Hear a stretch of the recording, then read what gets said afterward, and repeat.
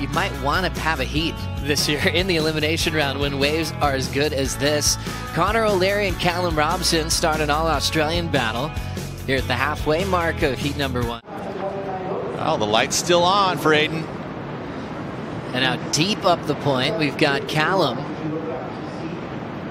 trying to squeeze something in. Just a repositioning wave for Robson, and the non-priority heat with O'Leary. You know, velocity and timing. That's when those pizzas are huge. You get a nice big 18-incher, you know, throwing it. That's it's awesome.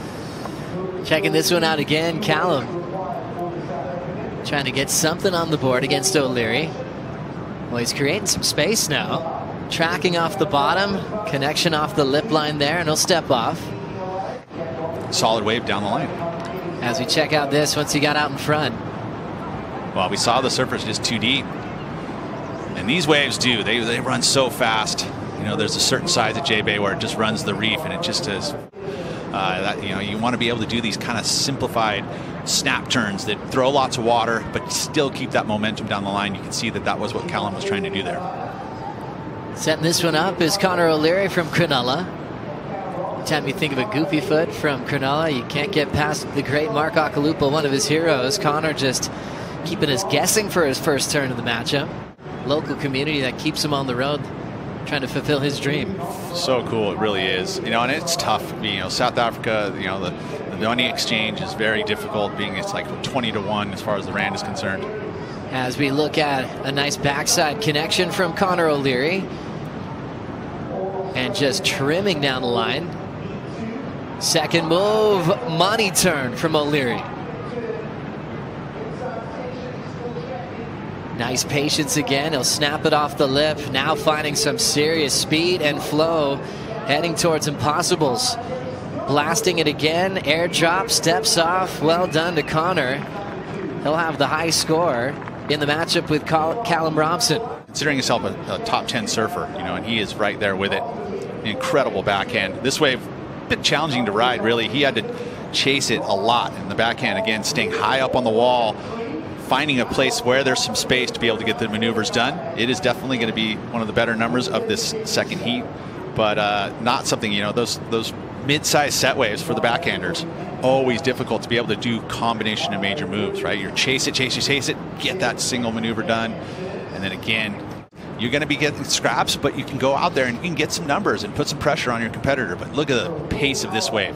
This was much easier. A stark contrast to his very first wave, but he ended up getting a 6.5, which is great. Feels like this one's going to be much higher, and now he's going to put some pressure on to Callum, who really hasn't put a number up yet. But look at just nice and paced. He even had a cutback involved there.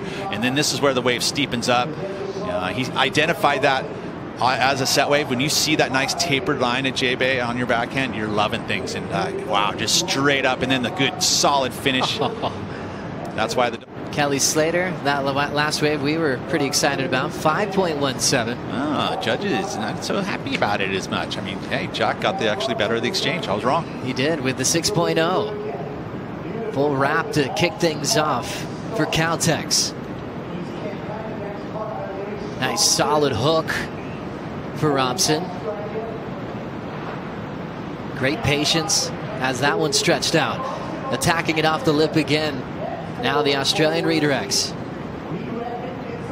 Bottom drops out, thinking about a final turn. Big air chop, and a wild wipe out there. Looked like he landed right on his equipment. That looked nasty. Let's take a look here. Again, these waves a little softer on the outside section. You know, you can see a little flatter on the face. Judges want to see those major maneuvers happening when the wave steepens up. Now it starts to steepen up for Callum. Carries a ton of speed. And right here, he wants to just lay into this maneuver. Callum's so powerful, really. Just one of those surfers that you love watching use his rail. Also, just absolutely brave. You saw he's got the first 10 of the season, but that maneuver there, he got away from the board, thank goodness. But yeah, talk about that end section. You know, it's very difficult. Transition just goes box-like. The bottom is flat. The wall straight up 90 degrees. Trying to get it to transition, land in the transition there. It's just difficult. Ooh, the nose of the board right in the ribs, maybe. The design of choice for our surfers here, that single concave, being able to just bite and lock into the face for these big carving turns. But Callum with a little bit of work to do, but the boards are looking good. Good man, Richie. And we're seeing it right into action. Big blast there from O'Leary. crushing sections today. Throws one into the lip again. Swinging back into the pocket. Arcing turn on the third effort. Under the lip there on that backhand float. Right into a wrapping turn. He is in sync this morning. Driving hard into another big section as it hollows out. What a great moment in his career. Let's take another look. Okay, again, you know, how important is this outside maneuver?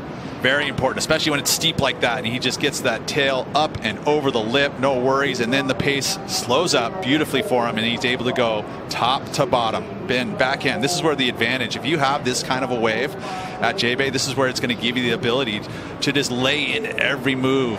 And that's what he did. 9.57. This is a huge number. Again, the finish, though, so strong in the beginning, was able to keep that speed and power, and then it's just very strong finish. That turn there kept him moving down the line. That's the maneuvers you have to have in line, be able to get down the line at J-Bay. He identified that, was able to get it done as the wave steepens up for this final move, and that's where the money is. Up and over, tail release, started off with that style of maneuver, finishes with that style of maneuver. That's why it goes 9.57. Very consistent throughout the first part of the season until he lost to Xavier Huxtable at Bells, and he hasn't been able to win heats since then. A couple injuries to talk about there as well, as we see a nice view of this big open face hook. Driving through the wrap again, Callum Robson still fighting, even though he's got a severe combo against him. Big carve and tail release, doesn't need to hold anything back, and he'll get tangled up on the finish.